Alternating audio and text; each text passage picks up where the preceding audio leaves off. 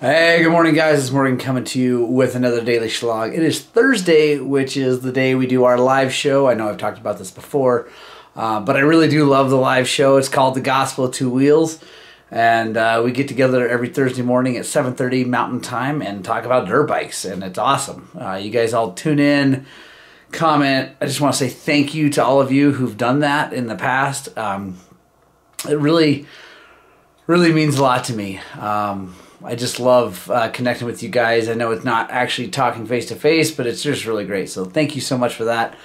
Yeah, today's going to be a good day. We're talking about Sargent's, Colorado, where we rode. If you haven't seen those videos, I'll put a card right up here for the videos of Sargent's. We went over there on 4th of July, had a blast, rode with the kid and with the big kids. It was super duper fun. So yeah, here's my rig. If you guys wonder what it looks like, that's the rig. There's my little webcam. That's my light.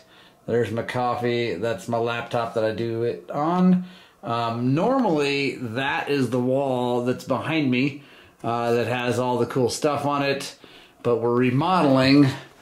We built this desk. I'm pretty excited. Pretty happy about that. I built that desk, mounted it. I built those shelves. We're going to have books and stuff up there. Yeah, it's just changing up the office a little bit. So this Gospel Two Wheels is going to look like this. So anyway, I better get after it, guys. Yeah, we're going to head into the shop here. Got a lot going on, so I guess it's time to get on with the daily Shlog.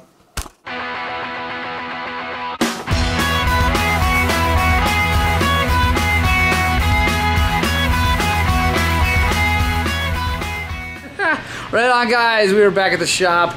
Zach's first job is a fork seals on the CRF 250L.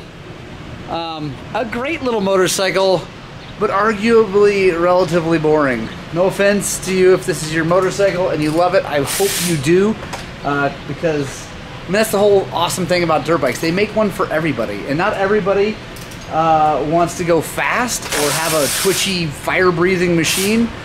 So yeah, it's awesome. And actually, I like the tank on it. I haven't seen that before. I haven't seen the big tank from a Turbocin one before, so that's actually pretty cool. It would actually be an awesome like town runner short dual sport thing. Yeah, he's doing fork seals and full service on that. I am going to be pulling my KTM up here because after the weekend in Sargent's and the Thursday night right before, it is in dire need of a service. So I'm gonna pull that thing up and kind of go over what I do to rehab a bike after 3 good days of beating.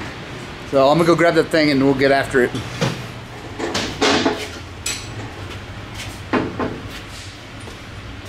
All right, I know that's not Daisy, my 250. I forgot I gotta take care of this thing first, then I can work on my bike. So this is a 450SX-F that is the oil is coming out of the spark plug hole. So I think I know what's going on. I think we can fix it super easy. But he went to change the spark plug and oil came out, and that's not awesome. So get the seat and tank off and I'll show you what's going on there. There's definitely oil coming out of the spark plug hole.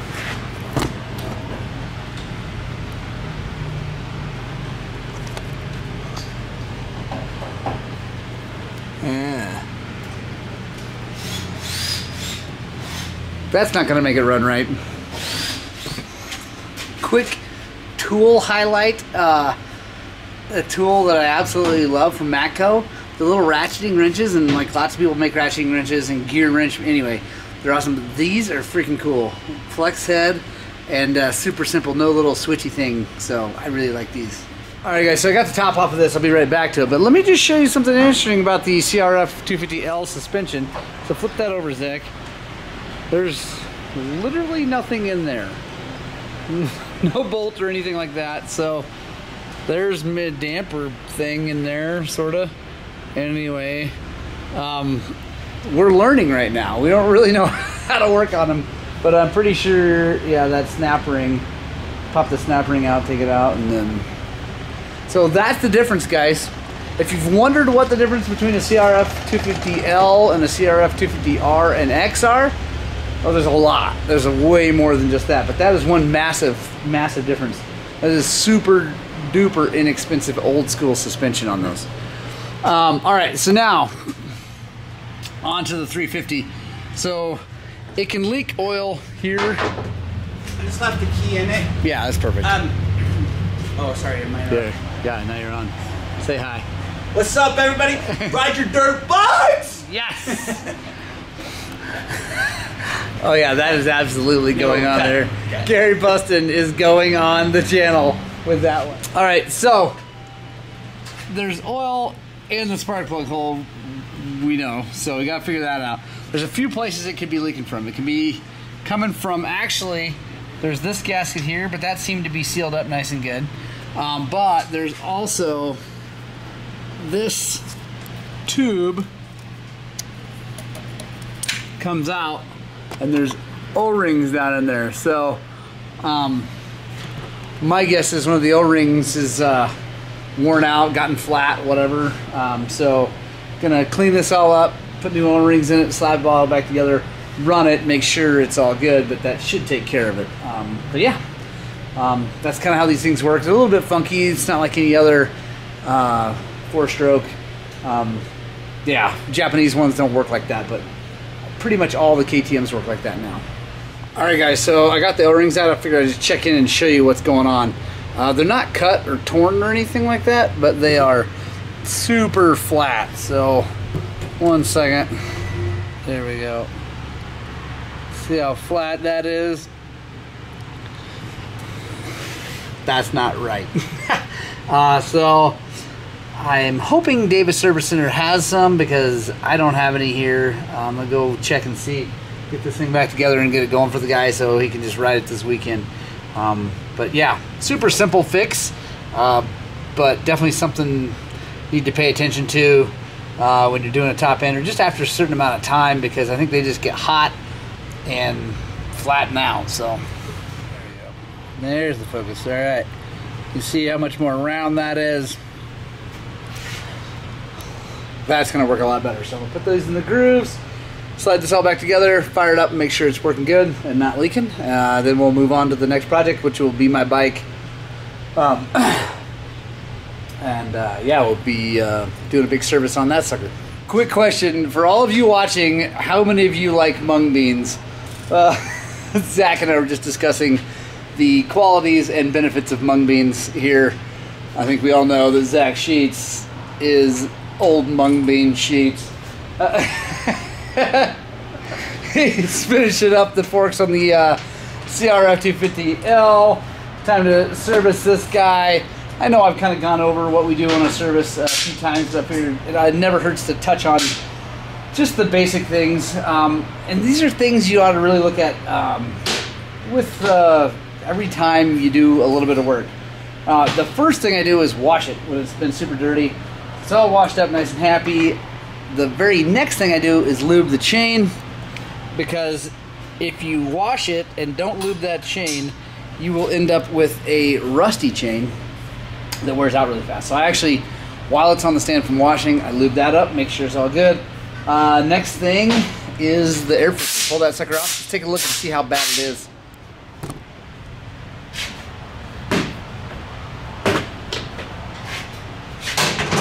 Oh yeah, it's gnarly. That is one weekend in Sargent's, but here's the important part. The inside is nice and clean. You'll see there's no film, so that's the important part. That Pro Seal gasket I'm using has been awesome. I'm actually starting to stock those now. I think that's a really good idea. Just put a little bit of oil, extra air filter oil on the air filter, and it seals up super, super well. So really happy about that. So I like to do that first. Well, I clean and all that things first, but then I like to get the air filter out next, get it cleaned and get it drying while I'm doing all the rest of it, so that it's ready to go.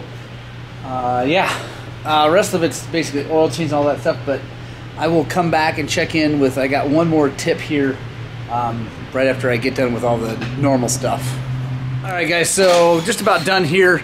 Another thing I forgot to mention is that if you've watched the videos of me going up the horseshoe trail and all the steam coming out of my motorcycle, that was, yeah. So I normally run Evans in my 2-strokes. I don't like it in 4-strokes, but 2-strokes I normally run Evans, and that actually would not have happened with Evans in it.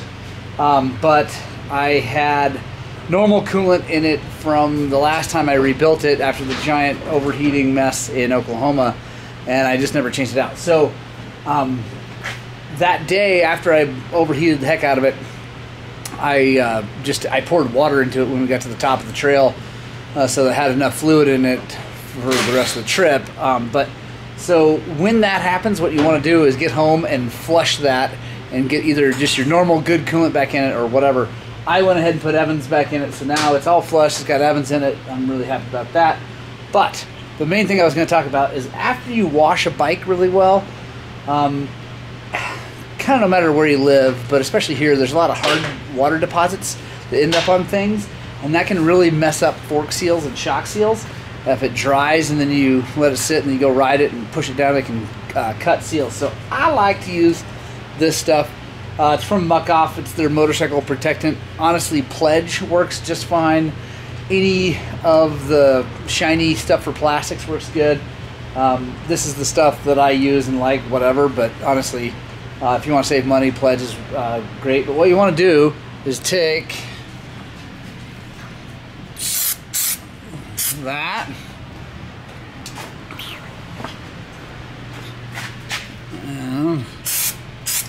That, and then even hit the shock shaft, and then want to take a rag or something and run it around there and kind of get it, make sure you're getting it all the way around the fork, and wipe it off. You don't want a bunch of excess stuff on there, but just get it all the way around the fork.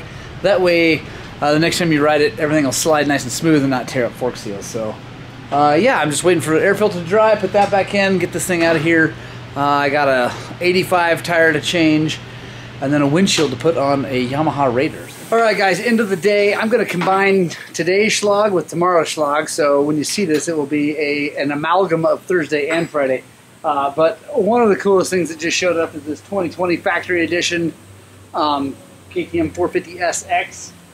It is here because we're going to take the suspension off and send it to Brady at TBT in Oklahoma. He's going to dial this thing in for this guy. He races Supercross and motocross, and Brady's going to make this thing work way, way better for him.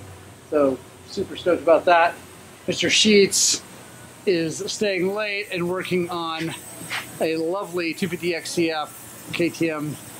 Arguably, those bikes are the hardest bikes in the world to make run right. So he's going to clean the carburetor and he's going to get it running. Maybe he'll get it running well, but if he doesn't, it's not his fault. Because those things are impossible to jet. And then tomorrow, we will be disassembling the KX500 motor. There's something dangerously wrong with the transmission, so that's going to be awesome. So yeah, we'll see you guys tomorrow. All right, guys, we're back. It's Friday. It's the last day before a week-long vacation, and that's awesome. I'm super stoked to get out and actually do a non-moto vacation. I know that's rare and probably hard for some of you to believe, but I will be headed down to the Gulf Shores of Alabama to hang out on the beach for a week with my mom and dad and my brother and his kids and my family, so it's going to be awesome.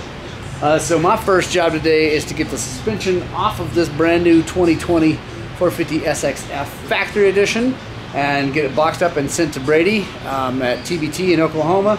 Mr. Sheets is working on the crazy KX500. He's taking apart the motor because there's something wrong in the transmission.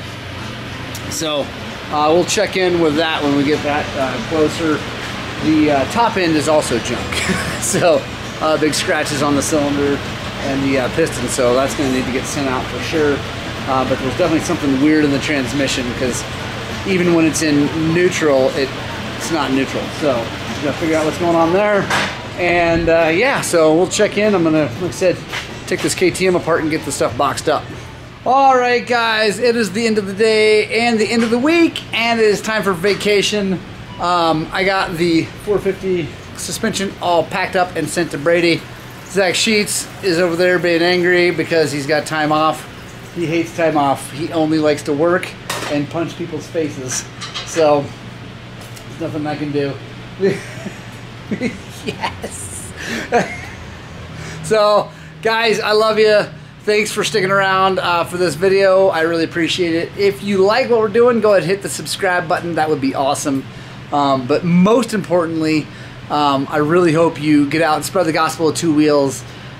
Give me a little bit of time. Probably not going to be any videos for a week now, but when I get back, we're going to hit it hard and heavy and get back after it. So, yeah, I hope what we're doing here at Highland Cycles is inspiring you guys to get out and ride your dirt bikes!